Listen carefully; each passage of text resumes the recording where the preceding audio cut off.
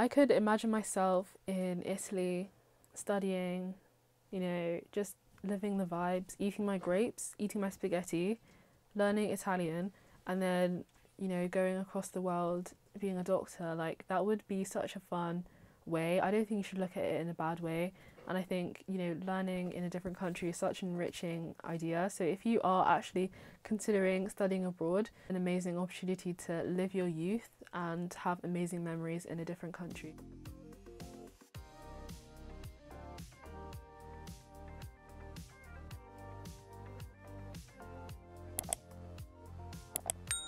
Hello, welcome to my channel. Today's video is going to be about applying to medical schools in different countries. I think studying abroad is such an enriching thing, and to study medicine as well, such a competitive course in the UK.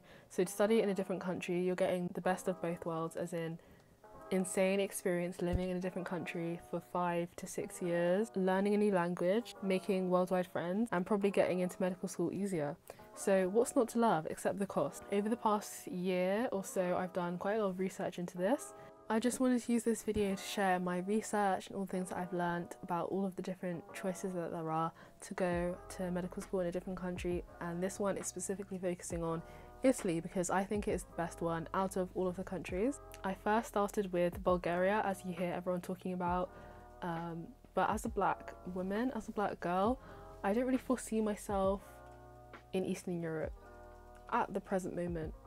You know, it's like if the racism I've experienced in the UK has been to this level, Bulgaria, maybe not now. So then I went from Bulgaria to Latvia, again same thing. Then the one that I was like really stuck on for a while was Georgia, and I think Georgia is an amazing country for medical schools.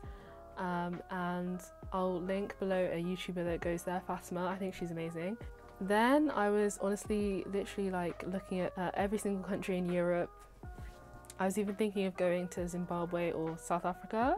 So just know that the world is your oyster, honestly, and with money you can go anywhere. So the country that I want to focus on in this video is Italy, because Italy is literally a well-renowned country for medical schools. I remember when I was first researching all of these international medical schools, I was watching Diagnosis on Netflix, and basically it's a show where they have really rare diagnoses for people who've been undiagnosed for a really long time, like their whole life. A doctor will write an article in the New York Times and then send it off to the whole world, and then all the best doctors and researchers will come together to come to a conclusion for that patient. A show, there was this really odd diagnosis that hasn't been diagnosed, and then they ended up being flown to Italy to have all of their investigations and tests there and have world-class research that is only done in Italy. So I think Italy is an amazing country. I've been to Italy, I've been to Rome, I absolutely loved it there. I have Italian friends. Italy, moi, buongiorno. I can't lie, I even started learning Italian. That's how much I thought I might be going there, but you know, disclaimer, it's clearly always better staying in your own country. It's no language barrier, no having to worry about moving back into the UK, and with Brexit there's been huge issues in terms of fees still. If you're interested in studying abroad for medicine, there's still many options. So just to name some of the medical schools in Italy: Milan. Imagine studying in Milan, like period. And then Pavia, Bamangio, Rome, Campania, Bologna, Padova, Messina. So the places that they have is a small vibe, good teaching, one-on-one vibe. One of the reasons why Italy is a great place to apply to if you have been unsuccessful in the UK is that there's only one entrance exam to do, and that entrance exam is in September. So it's a very quick turnaround from the entrance exam to going into the actual medical school. The test that it is, they don't take into account your grades, only that you have completed a long time of schools. So you've completed like 10 to 12 years of schooling, so you'll just have to send in your evidence from your primary school and secondary school, college, etc. And then you will do the IMAT, which is the International Medical Admissions Test, and basically if you score highly you are in medical school, and that's on period. And basically the IMAT is similar to the UCAT and the BMAT in terms of it is an academic medical admissions test. It is only 60 questions, 100 minutes, and it is 10 logical questions, 12 general knowledge, 12 chemistry, 18 biology, and 8 physics and math. Already that is sounding very doable, very doable. So on the Facebook groups, it seems literally you score highly and you're in, and that's on periods. So that exam is, there's a lot of textbooks that you can use to revise for it, so it's definitely very accessible to do. I don't know if it's from my background in French and German, but for me Italian is quite an easy language to interpret what it is, even if I don't know the exact words.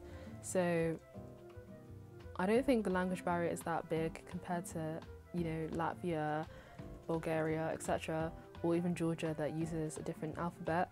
So we love to see it with your IMAT exam. So basically on, like, after you sat the test, you'll get your score, and that will be sent out to the universities that you've ranked. And basically if you've scored highly, you'll be going to a highly ranked university, and that's that. And then you'll literally fly to Italy and begin your medical school. It's that easy. And you know, that's probably one of the most high stakes exams ever. You know, score highly and you'll get in. Life can be sweet, like you really would just revise for this and then get into medical school. If I was to do this, I would want to go to Rome and Pavia, I think, or Sapienza, though I don't know. Let's go to the most important part, the fees and the money, which is a huge barrier in everyone's life. So another reason to go to Italy is because their medical school fees are subsidised by the government significantly. So that is what we love to hear. So just to go down this list and read out some of the tuition fees for a whole year. Rome Sapienza, €1,160 a year for foreigners. £1,000 a year is pretty solid to me. Bari, €101,580 a year. Turin is €2,805 a year. Bologna is £3,407 a year. And also, on top of those prices, you can get scholarships means tested based on your family's income, like student finance, but an even better version because they'll heavily subsidise your fees because they want more doctors. And even if you're international, they'll subsidise your fees. So I even saw that, like, I think I saw a South African student get like full ride tuition. So literally there are so many opportunities for funding if that is an issue. The average expenses per month, according to this graph, is ranging from 450 to €800 a month. So that is not that bad. Of course, the problem with all of these international schools is that there is no student finance from the government, who we've been paying taxes for all of these years.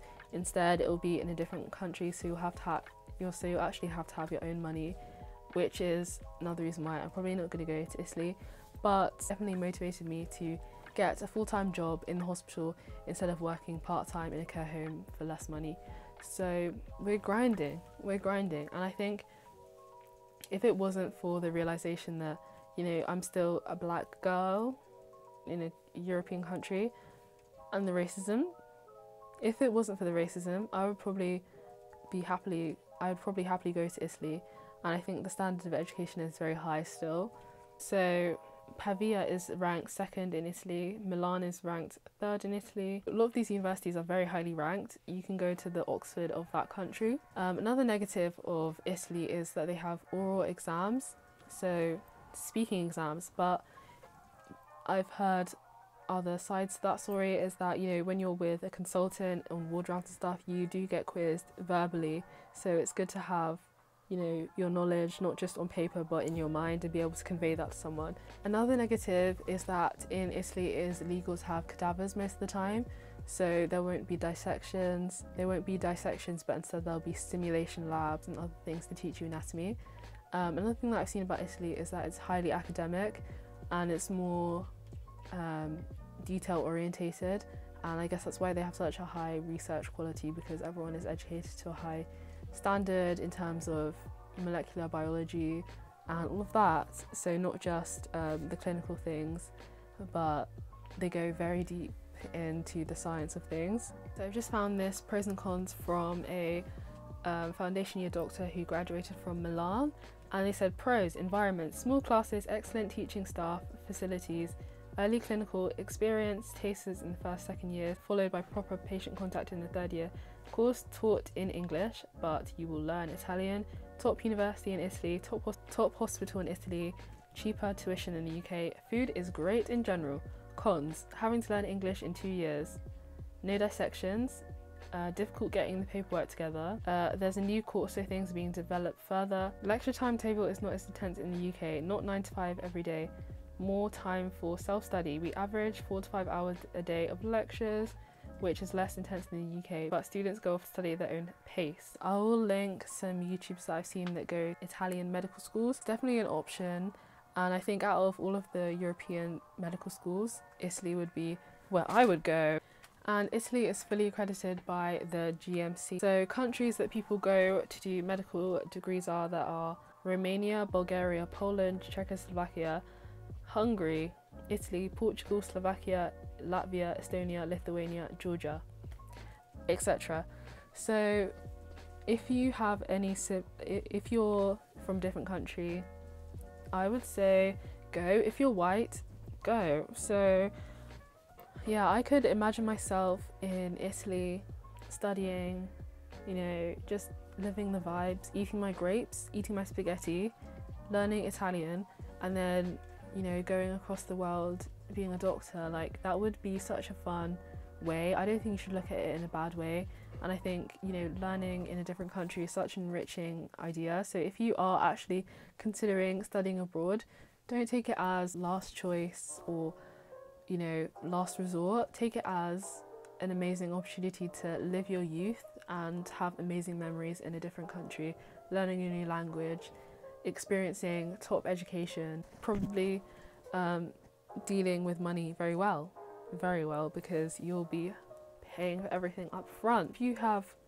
a lot of savings, this would not even be that much. I think it's a really good option, especially because Italy is so well rounded. I hope this video has been a bit of hope for anyone who has not got an offer for the UK and still wants to be a doctor. Why go down the road when you could go in a different country and live your best life and live your youth?